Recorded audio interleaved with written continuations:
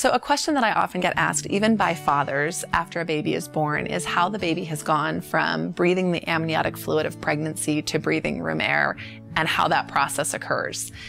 It's a very complicated process that initially involves blood vessels in a baby when the baby is in utero that we don't have as adults.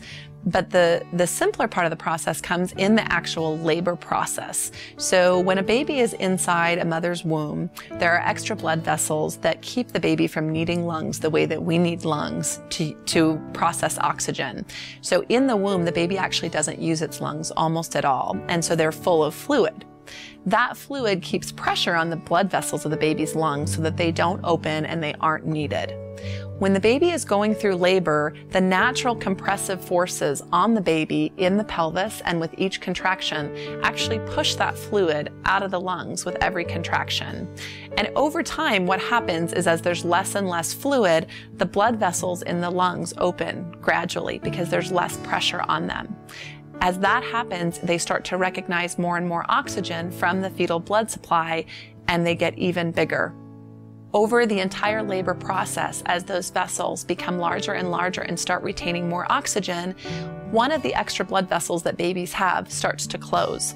And that's one of the blood vessels that keeps the blood from going to the lungs while the baby is inside of the mother's womb.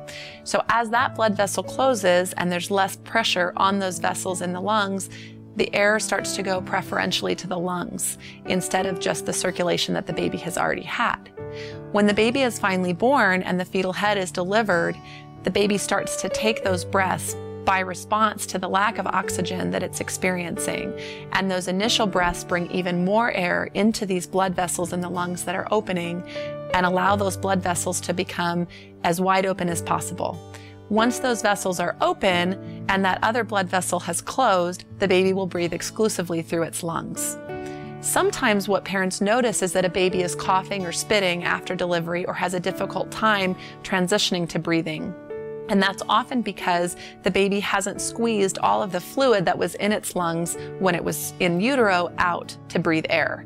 And that can cause babies to have what we call transient tachypnea of the newborn, which is retained fluid in the lungs, which leads to difficulty breathing, sometimes taking shallow, short breaths instead of good, deep breaths, and sometimes difficulty sleeping. So some of those babies will need to have extra care or extra suctioning to get some of that fluid out. You'll also notice that the nurses in the delivery room really want to make your baby scream. And that's because that screaming and crying helps bring even more oxygen into those developing lungs and clear out the rest of that fluid.